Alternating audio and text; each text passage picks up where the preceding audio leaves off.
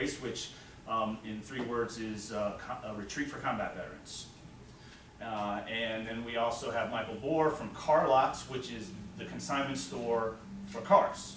And I'm not going to tell you about them, I'm just going to tell you that they're here, and then we'll have 2 great companies coming back next week. We'll just go ahead and please welcome Lynn Bukowski from LZ Warrior Grace. So I'm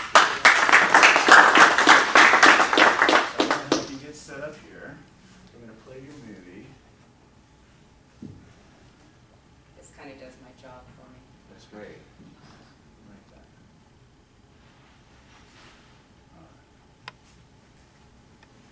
It takes a minute for this to go through. Lancaster Farms out in Suffolk actually donated about $6,000 worth of material for an Eagle Scout to put in a fire pit for me. And then they came out later and did this documentary for me.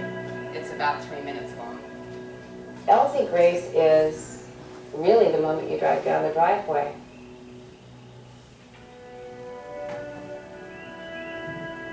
You can take a deep breath. You don't know that you're anywhere near a city.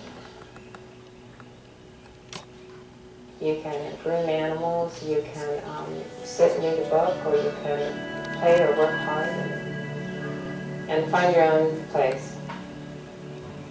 LZ Grace was really a dream of my husband's. He served for 32 years as a Navy SEAL, and he did 2 more contracts after that with just government contract. And then when he fully retired, he wanted to build timber frame cabins out in back of our farm in North Carolina, and just call his brothers, they called each other brothers, to come in as they came home from combat, just to have a place to decompress and rest and get things back together, body, mind, soul, and spirit, so they could go back to regular life. We had just kind of begun that process. In January of 2010, he retired, and in June of 2010, he went on a bicycle ride, and he died of a heart attack. And he was only 55. So I sold the farm in North Carolina, thinking I can't handle this by myself, and moved to Virginia Beach to be near my mom with my kids. And it kept really working on my heart that he had this dream. And I thought, well, I can do something like that. I don't know how. And truly, I'll tell you, I woke up at night at 3 a.m. in the morning with ideas of, well, this is what I can do. My daughter found this property, and she came and looked at it, and the first thing she saw at the very end of the long driveway was a Japanese red maple tree, which I had left behind in North Carolina. That was Steve's favorite tree of all time. So I considered that a sign. My daughter walked back out to the back side of the property that was fully overgrown and found St. Francis. And it was missing a hand and had a hole where its heart would be. And she sent me a text message and said, aren't we supposed to be healing hearts and lending a helping hand?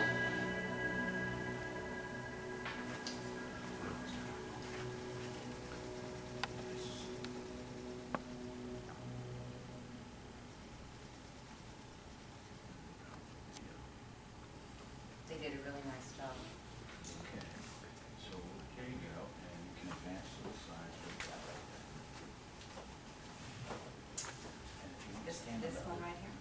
this one, the side of the Okay. dial. I've lived all these years and don't know how to do this, so today will be my first day. LZ stands for Landing Zone. It's Landing Zone Grace. And the entire mission is to give these men and their families a confidential and secure place to come after combat and find some rest. They might still be active duty and go back to war, but most of them are transitioning out of the military, and the stark contrast between combat and coming home to civilian life is overwhelming, and most of them need the time to decompress. A lot of the things that they experience, silence, isolation, exhaustion, and disconnection. This is across the board.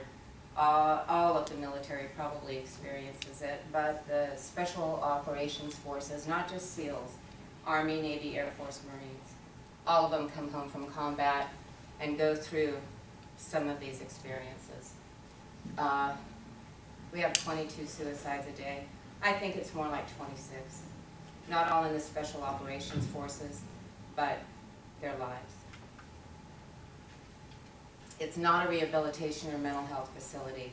What it is, how I've designed it, is a family farm where they will come in and they will have projects to do and be able to eat 3 meals a day around a table, because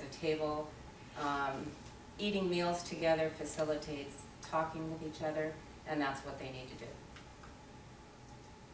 Confidential is a huge part of this.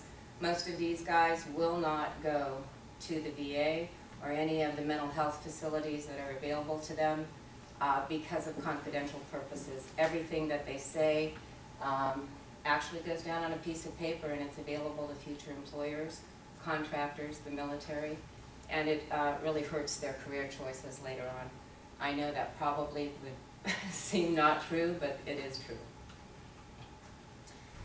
What we're doing here is, right now, I have an architect who is putting plans together to put lodging in. We do have a 4-bedroom farmhouse. It's not big enough to house who I need to house, so we need to build lodging. I have volunteers and people already coming out. So we have meals around the table. This is the extraordinary fire pit that a young man, a 16-year-old Boy Scout, built with his troop for Elsie Grace. We call it the Warrior Fire Pit. We are right on the water, and so there will be a lot of hard play, a lot of recreation, horses, and canines. I have, dogs. So I'm so used to calling them combat canines that, but we have plenty of dogs. I'll also have licensed people on board, but handpicked. Not everybody is as good at this as others, so it'll be a hand-chosen thing to create a continuum of care as they leave. It'll be a 7-day program to begin with, and we'll see if they need to stay longer. And my hope is that the people who come to Elsie Grace will leave and come back and be mentors for those that are coming in. We already have peer mentoring. We already have all these activities going on. We're not officially open yet because I had to, it is ARP land, which is agricultural land, and there are restrictions, and so I had to work with the city about what I'm allowed to do and what I'm not allowed to do. It is a haven. These are just a few quotes and testimonies from people who have come, and I'm sorry they're kind of long, but it really does give you an idea of who comes and what they do. Not everybody is there to find healing from combat. They're there to find respite. I will never give out names or take pictures. I had a funny experience on Facebook where somebody said, all I see is all these wonderful, beautiful pictures of scenery, and I never see any of the guys doing anything. And I said, and you never will. This is the addition to the farmhouse going in. We have a memorial walk and quarterdeck going in, and a college actually at Tidewater Community College got together and designed meditation gardens for me. So we have all these projects happening. Okay, you ready? Yeah. All right. Because there's definitely a lot of information. I encourage you There's guys. a way, yeah. Okay, I encourage you guys. But the best way to get the information is to ask her questions. I'm always standing up here with 500 questions, but I want to turn it over to you guys first. What questions do you have for Lynn? And when we're done with this, we're actually going to ask her what we can do for her. But what are your questions for Lynn about Elsie Warrior Grace? Chuck and then Joe. Since this is specifically said Special Operations Forces and whatnot, is it also for any other military veterans that may be experiencing post-traumatic stress or anything like that? It will be in the future. I had to narrow it down to how many people I can have, and of course special operators are close and near and dear to my heart, but it will be in the future. I've also opened it up to first responders. I'm going to switch this. The Virginia Beach Fire Department has been coming out on a monthly basis and volunteering. Between 15 and 30 of them come out. And I've talked to them a lot about the trauma that they go through. So I will be opening it up to all veterans eventually, but we need to get started and make sure that we serve the special operations. Always nail your core first before you expand, right? Okay, question? So you're a not-for-profit, I'm gathering? We are. I set it up like this. I incorporated in the Commonwealth of Virginia, so the nonprofit is corporation. But I also, the corporation owns a for-profit, which is I am boarding horses, and I'll open up the dog facility for boarding as well. And then I can put that income back into the foundation. It's a way for me to make sure the bills keep getting paid. Yes, sir. So it looks to me like you really, found a great need that needs to be served. What's going to happen when you're full? What's your vision for beyond? Because I think it looks like you're well on your way here. What's going to happen when more people are signing up than you can take? Then, well, I hope to expand. That's for the future. We can only take right now 8 people at a time, and it'll be 7 days. And so if we have to increase the number of weeks we're open, then that's what we'll do. But I really hope to expand and go. This is a singularly unique situation that I've done, and so I will need to probably gather what's working and what's not, and go. Actually, I'd like to go across the country and teach people how to do it and open it up so that we can serve all veterans. Yeah, for those of you who don't know, when companies apply here, they have to distinguish themselves between a unique local business and a startup under 3 years, some of whom have plans to grow, and some of whom who are serving a special community within locally here. And it sounds like you're kind of open to both. I am. Yeah. But that'll be a few years down the line. Yeah. Like, First of all, really inspiring story. It's a great presentation. How is it currently funded, and how do you anticipate this being funded going forward? Well, I'll be perfectly honest. I used my husband's life insurance to put the down payment on this property, and I have savings in the bank. I do get donations, and I do have people now who are, an investment company up in New York is starting to raise funds for me, but it's a slow going, so I pay the bills out of savings right now. it says a lot. Do you know your break even? I'm sorry. No, Do you go know ahead. your break even point? And do you know when you will break even, or how to get to break even? So you're no longer paying so you're self-sustaining? So that I can pay myself back a little bit. Well, and no, just to be able to self-sustaining. be self-sustaining. Yes. Be viable. It'll be when I hit $1.8 million, then I will be able to actually fund it for 3 years and be even. Did I answer your question? Or are you talking about annual? No. Yeah, I guess I'm trying to think about from a revenue stream.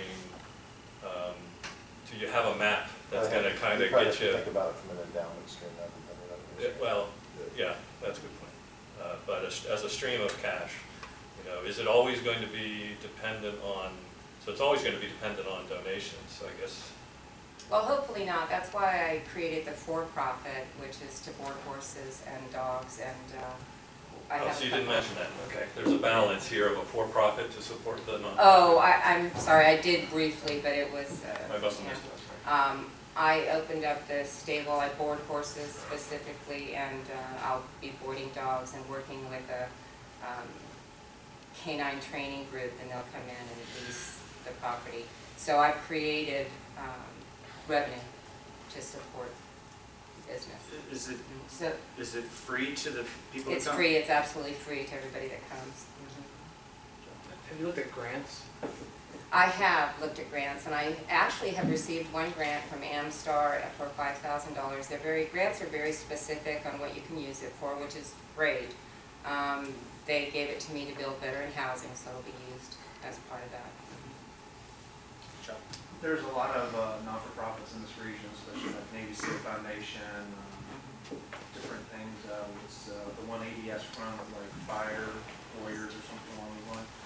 Have you thought about partnering with them? Because they're very specific about trying to help veterans as well as families of veterans and whatnot. Is there a potential that you see maybe even in the future?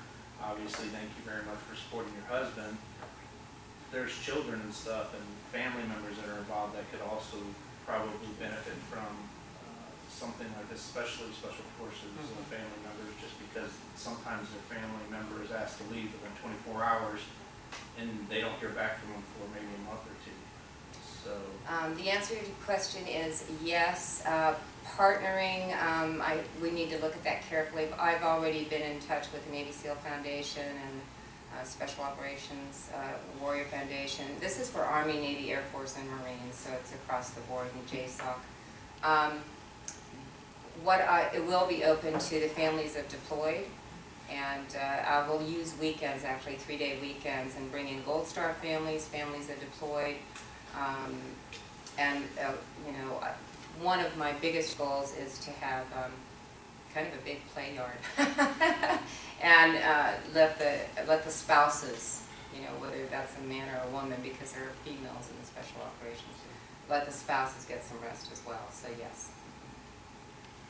It does sound like this is, finding strategic partners is going to be a key. I'm right now trying to find business. I want to put together a board, just a very specific board, rather aside from my corporate and my advisory board, of local business people who are well connected and can guide me, because I'm not well connected in the area.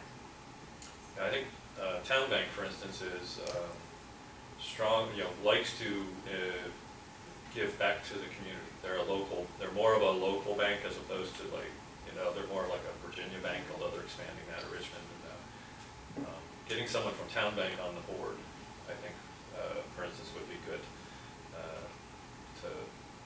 Because they would, at least, even, you know, whether they invest themselves, they would be, you know, give you a viewpoint of someone who's perspective, you know, brings that view to the board. Yeah, that kind of ties into my question, which is who's helping you now?